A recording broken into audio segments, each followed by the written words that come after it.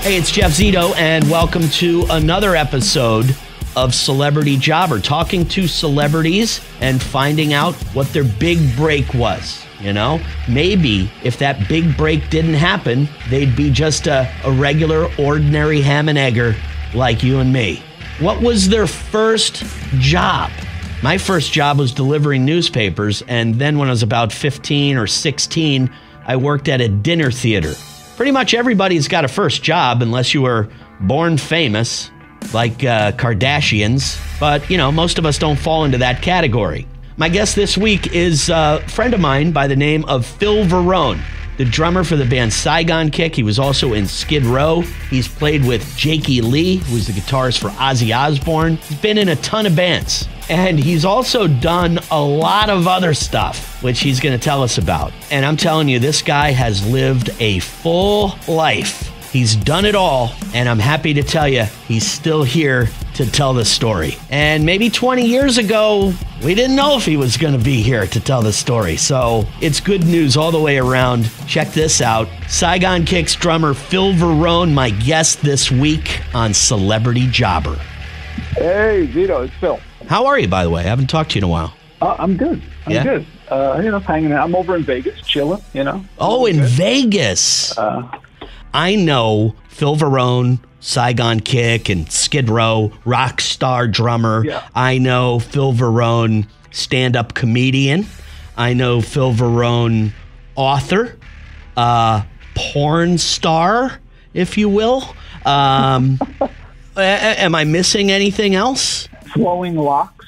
No, look, in my time, okay, anybody who knows me knows that my philosophy of life is you never know, when you're going to go. So enjoy, do things, experience stuff. So over my years, the music business definitely allowed me to do many things. And that's like, stand-up, acting, all those kind of things, as well as, shooting and with the adult industry and all that stuff. And I have no regrets, like the things that I did put my daughter through college, FSU, Florida. I mean, these things that I experienced through life are just that. They're experiences. They mold you. They, make you who you are today. And now in my older age, I'm going to be 57 this year. But what had happened was during COVID, I was on the road with Jakey Lee. Drumming was killing me. I mean, my body is not like it used to be. So like, when I was 30 and, doing drugs every night and all that stuff and, partying, I was fine. And then all of a sudden I go on the road and, no drinking, no chick, no nothing, no drugs. And my body, told me like, listen, dude, you might want to think about something else to live your life out. And then COVID hit. And then touring was over anyways. And at that point, I was already dabbling in filmmaking and editing. So I really just dove in and studied film editing and editing in general and for the whole COVID. And then right coming out of it, I got my first job as an editor. And then I moved to another company, and I've been with this company for about a year and a half now.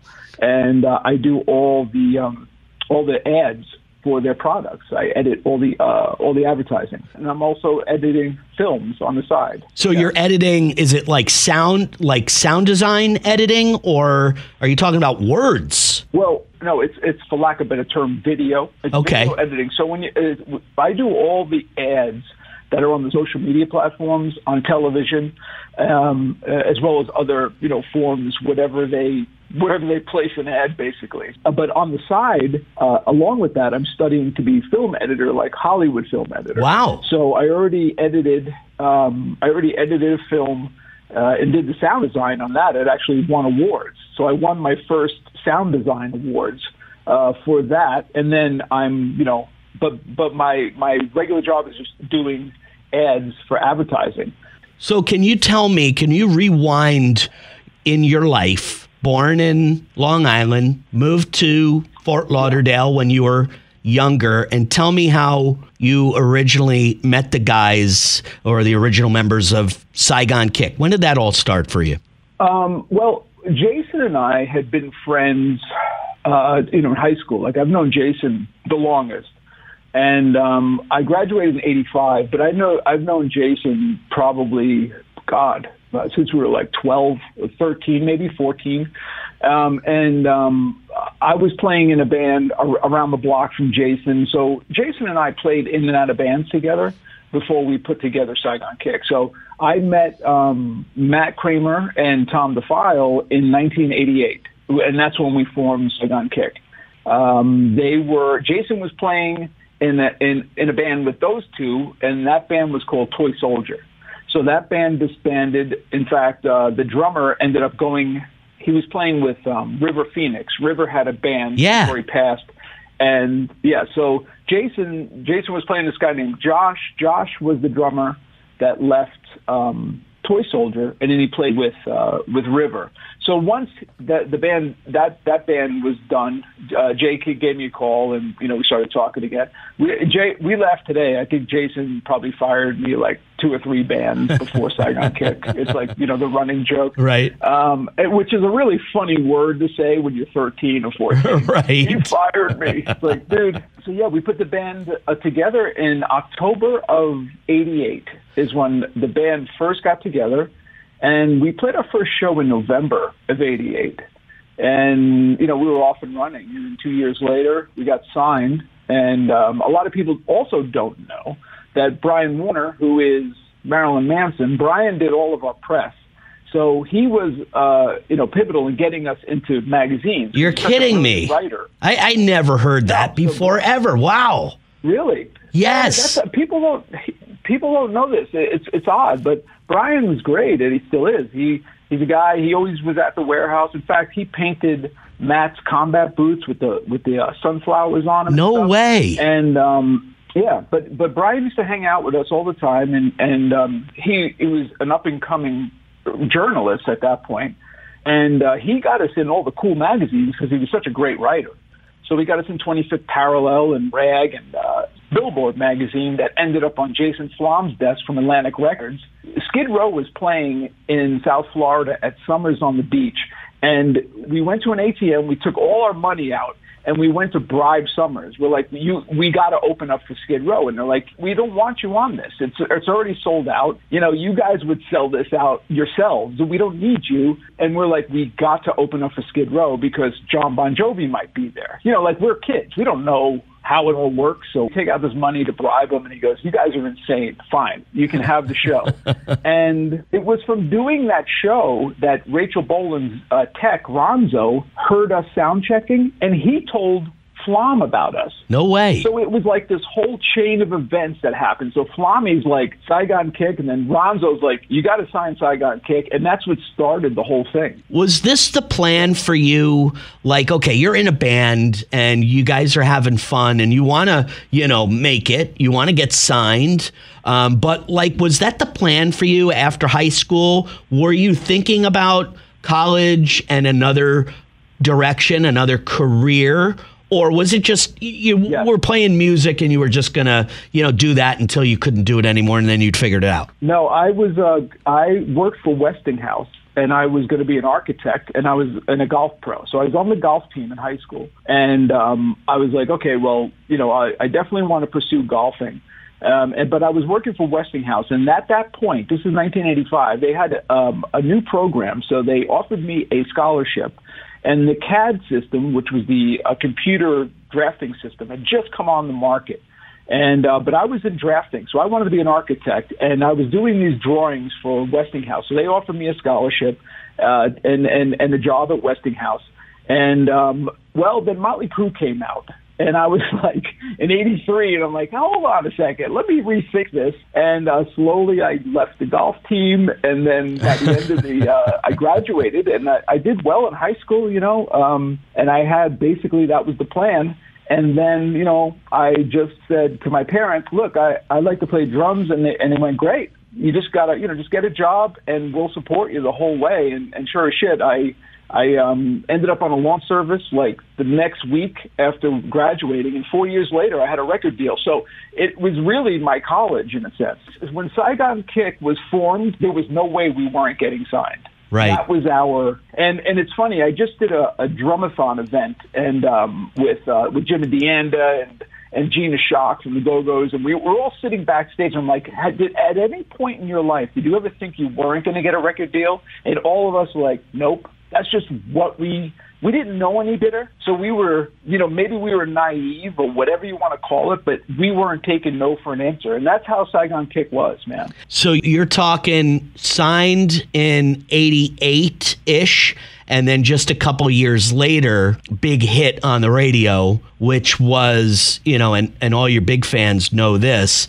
but everybody that knows Saigon Kick knows Love Is On the Way, which is the softest song that you have on The Lizard. It's a really heavy album. How did you come up with that song? Was that record label people saying like, hey, the power ballad, that's a big thing, let's put this out? Because it's honestly like nothing else on the record. Yeah, no, we look, they always say you have a lifetime to write your first record and then, 2 months to write your second. But basically, Brian Chris, who's a PD over in South Florida. Oh, I know who he was. 103. Well, he loved that song. And they had, the thing where they would debut songs, and they spun it, and the phones lit up. And I remember we were in Mexico shooting the Hostile Youth video. And it was just my wife at the time was in hospital with about to give birth to my daughter, Talia. And I get a beep. I'm really aging myself. We had beepers back then. This 911 beep.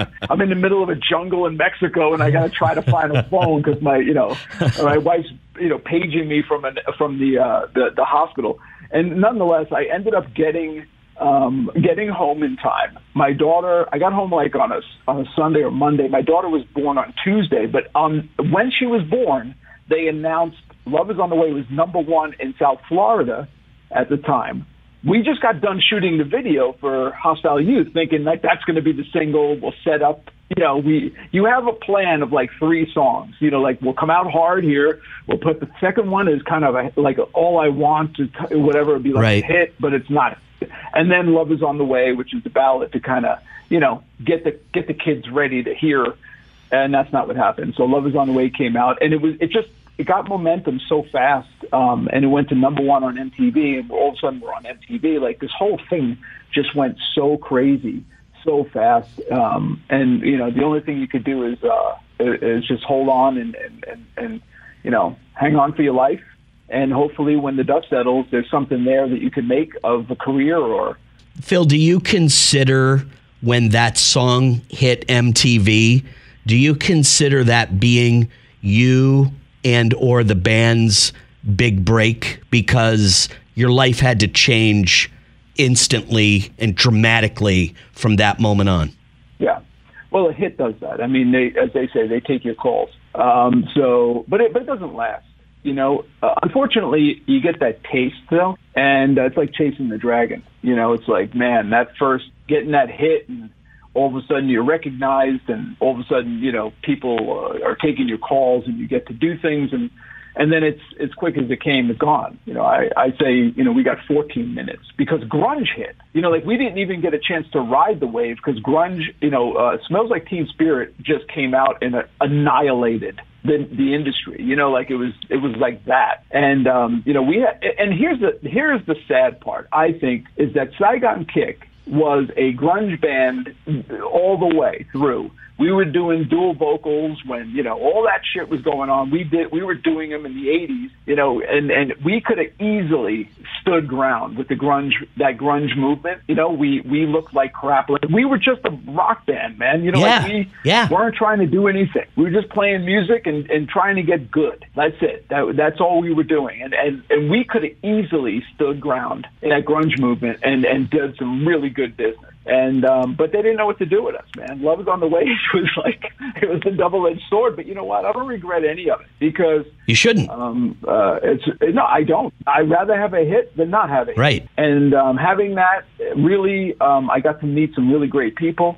I eventually went on to be a professional drummer. An actual drummer that got hired in bands and played on records, and it was all because of Saigon Kick. So we're no different than any other band. You deal with the industry. You're young. If I knew now if I knew then what I knew now, that kind of thing. But coulda, shoulda, woulda. We lived it. whatever we did, we made some mistakes, we made greatness, and that's it. You move on and you use whatever you did to go further and hopefully help others. That's it. That's all you can do. Phil, tell me about the documentary that you came out with about 20 years ago. I remember seeing a trailer for it, and I actually watched the whole thing, and I had like anxiety attacks through most of it. Waking Up Dead was the name of it. Tell me why you wanted to put yourself out there, because you did. You put your everything out there. You showed regular ham and eggers what rock and roll and the lifestyle was, the sex, the drugs, all of it. So why did you make it? And I'm glad that you didn't wake up dead. You are alive and here to tell. Yeah. It was a project. Fabio Giuffre, a friend of mine, is a director. He was covering Kiss, believe it or not, on the last leg of because on that tour, that was supposed to be their farewell tour that we were opening up for, and had Peter and Ace were in the band. It was the original band. So they were there doing a news piece. He was a cameraman. We started talking, and he came up with this concept do you want to do a documentary and kind of show the dirty part of music, and it would basically be me for 3 years. He'd follow me around and all that stuff. And at the time, it seemed like a good idea. I mean, in hindsight, would I would have done it now? No, probably not. I mean, but it was that mindset. And quite frankly, maybe it saved my life. It's a lot. It's hard. It's a lot to look at. I haven't watched it. I won't watch it, actually. Really? But, I've met so many people, musicians and rock stars, huge rock stars that went, dude, I saw that documentary. Holy shit. Boy, I tell you. And I've been able to help others too. People have called me, I'm not going to name names, but, rock stars that everyone knows have called me and said, hey man, I need some help. Can you help me? Wow. Or help me there? And I gladly, was able to help them and put them in touch with people. If I had to be the guy that came out and did it so other people can get help and do it, without being seen, I'm good with that. Funny story, I went to see Rob Zombie in Nashville, and I was backstage, and John 5 walked past me, and he looked like he saw a ghost. And because he had just seen the documentary, he came out and he was like, oh my God, dude, he's out there. That's he's alive. Like, he was shocked that I was alive. And it's true. I mean, there's some serious crap going on in that thing. And not my finest moment, but it's not supposed to be your finest moment. I had and have an issue. You're an addict till you die. So I just don't want that to kill me. What about Playgirl? Any regrets on Playgirl? No. Did you see my junk? I didn't. I honestly, I can't say that I have, but I heard it was impressive. Well, it isn't called the Hulk for nothing. No. Again, look. You're talking about stuff that I loved. I still do. I think it's great. Look, I at the time I had the body and the dunk to do it, so I did it. Yeah, man. I have and look, I have no problems with nudity. I've been a nudist for 30 years. I don't care. If people are uptight over nudity, that's their problem. Right. I don't get naked in front of people. I mean, I'm saying, but if it's just it's like anything else. If there's a problem with Playgirl, then they'll pick it up. If you're looking at it and you're questioning it, then why the hell are you looking at it? Right? So with all of these jobs that you're telling me about, what was your very first job, first paying gig ever? First paying gig was, back in the 80s. Do you remember the malls that had the pizza place? It had this was basically like Fast Times at Ridgemont High. It had the movie, and then you had the game room. So it was like I worked at this place called Don Cicio's, and it was a pizza place, and I made pizzas. I started summer when I was 14. He paid me $3 an hour in cash under the table. Okay. And I thought I was rich because I worked 70 hours a week. I was like a workaholic. And I get out of there like $210 in cash, and I'm like, I am king of the world. Yeah, but Don Ciccio was breaking child labor laws, though. Seriously, he was a made guy. He was a mobster. So he was. I mean, Cheech, in Italian. That's basically, the boss. And, so he had a couple of locations. One was on the pier at Pompano Beach. So, and then he had like a Chuck E. Cheese. And eventually I would just end up managing the place and through the 3 stores. But yeah, that's where I worked, from 14 until we got a record deal, basically. Wow. Let's talk about Saigon Kick. I mean, look, a lot of people know the history. Bands break up. Yeah. It's a brotherhood. You have different personalities. And when you're together for a long period of time, things, you can drive apart. So Saigon Kick breaks up whenever that is in the 90s. And now you decided to come back together and do a 30th anniversary tour of the Water record. So where did that whole thing start? And how did you guys, all again come together for the common goal here? Well, back in '92, Matt had left the band when we went to do the Water record in Sweden. So that left me, Jason, and Chris. So we ended up doing the Water record, and then we did another record after that called Devil in the Details. That was on a different label, and that was pretty much the end of Saigon Kick at that point. So the one thing that we never did was tour on the Water record. 2 reasons. One, the hit record had Matt on it, and he had left the band already. And the Water record, didn't do that well, and the internal part of the band was just not working. So we never really had a chance to kick the tires on that record live, or Devil. The Water record, however, did huge business overseas. To me, those are the records that are a lot of fun because we really kind of pushed each other.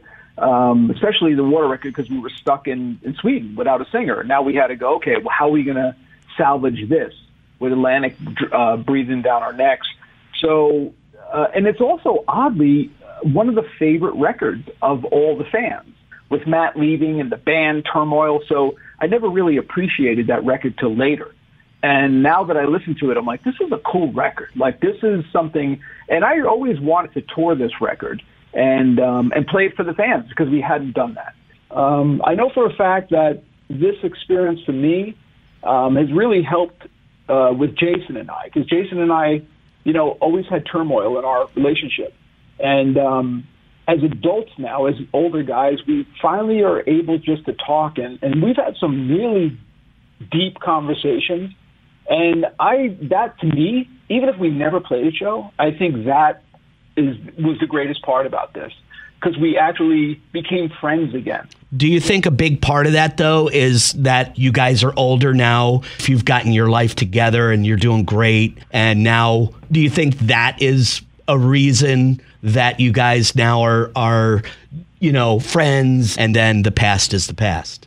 Yeah, I mean, that's some of it. But before you get to that point, you have to see your part in things, right? So you have to be able to put your guard down and talk about stuff. I remember one of my best friends in the world, for like a year, we were having issues, right? I didn't know why. And I finally got a hold of him, and I go, could we talk? Like, what's going on? He goes, yeah, we could talk if you want to hear it. And I said, yeah. And he told me some stuff, and I was embarrassed as hell. But I was able to see my part in something that I was completely oblivious to, okay? Now, unfortunately today, we have an epidemic of people that can't say they're wrong. We see it in politics, we see it in bands, we see it in life. People everybody has to be right. And that's just not the case. And sometimes you're wrong, all right? It doesn't matter. And it's okay. Just get on with it. And I had to look at myself in Saigon Kick and stop pointing fingers at everybody else and kind of look in the mirror and go, wait a minute, maybe I did have a part in that. Maybe that happened because I did this. And that was my biggest, and that's life to me. I've been doing that for years now and trying to make amends with people and just see my part in a lot of crap. because ultimately nothing was malicious. It was just life. Right. And if you're wrong in that time, that's okay. If you go out of your way to be manipulating and try to, do some harm to someone, that's a different story. But if you're just getting through life and you made decisions that were terrible and you didn't see them, and luckily a guy will pick up a phone and you go, hey man, I'm sorry about that. That's the kind of conversations Jason and I have had. And that takes a lot. That takes a big man on both our ends to admit that you're number one wrong, that you were, you had this flaw or whatever, and because that's the only way you can get past it. You just can't say, oh, well, it happened 30 years ago, so forget it. No, it's not going to ever be forgotten, because we all need closure in some respect. Right. And he needed closure as much as I did. This is great, though. I mean, the fans have been waiting for Saigon Kick, and now it's happening, especially in Tampa, like you mentioned. It's May 24th. It's at the Capitol Theater, and I'm looking forward to it. I'm looking forward to seeing it. I haven't seen you in 4, 5, 6 years, something like that. So I'm looking at seeing all you guys. And thanks again. All right, I'll talk to you soon. All right, buddy. Take care. Bye. Okay, so Saigon Kick in Florida in the late 80s and early 90s was a big band. And I remember seeing them at some local clubs when I was in high school, because I went to Sarasota High School. So they were kind of like a local band. They're from Fort Lauderdale, and their music was pretty heavy. It was definitely in the line of a lot of the grunge bands that were coming out at the time. Nirvana, Pearl Jam, Soundgarden, Alice in Chains, that kind of stuff. Heavy. But there was a program director at a radio station in South Florida that identified their ballad on the album The Lizard, which was called Love Is On The Way, was a big hit. And he was right. He actually played that on his radio station, and it crossed over to top 40, and it became a major hit overnight on MTV, was everywhere. So I would imagine that was Phil and Saigon Kick's big break. All of a sudden goes from a local band to, a national band that everybody is hearing on the radio and seeing on TV. Yes, Phil had dreams of being in a rock band, but not necessarily his plan. He wanted to be an architect. He was a draftsman when he was in high school. He got a scholarship to work with Westinghouse. So that was his plan. Even though he said he had dreams of being a professional golfer. He played on the golf team in high school, and he wanted to be a pro golfer. I saw a lot of similarities in Phil's story as, I wanted to be a pro golfer, and I was at a country club for a little bit. I played on my high school golf team, and my father was an architect. So again, I saw a lot of similarities between Phil's story and my story. Phil's jobs, though, think about it. The draftsman when he was in high school, he's an editor right now for an ad agency. He's been in documentaries and made documentaries. He's been a stand-up comedian, of course, a drummer, professional drummer in rock bands. He is an author. He's written a book. He's in the adult film industry as not only an actor, but I believe he has a mold of his junk out there. I haven't seen it, but I heard it's pretty impressive, and I'll take everybody's word for it. And of course, his first job working at a pizza place in the mall for an Italian guy in the mob who obviously didn't know much about child labor laws. Phil was working 70 hours a week when he was only 14 years old. But he said, hey, I had $200 in my pocket. I thought I was rich. And he worked for that pizza place. They had 3 locations, and he did everything from making pies to eventually becoming the manager of one of the stores. He did that up until he got signed to a major record label with the band Saigon Kick. A Renaissance man, if you will, Phil Varone, reuniting with the band Saigon Kick, going on tour starting in just a few months. It's a great story. He overcame substance abuse. He's been able to help other people with their substance abuse issues because of his documentary, Waking Up Dead. Go check that out if you ever get a chance. On Instagram and Threads, Real Phil Varone. Thanks to everybody for listening. Of course, if you like this podcast, please subscribe. Would love you to give us a 5-star rating, leave a review. Also, our new YouTube channel, which is youtube.com/the@celebrityjobber, and available on Spotify, Apple Podcasts, or wherever you listen to your podcasts. We're on them all. Until next week, this has been another episode of Celebrity Jobber. See you next time. I'm Jeff Zito.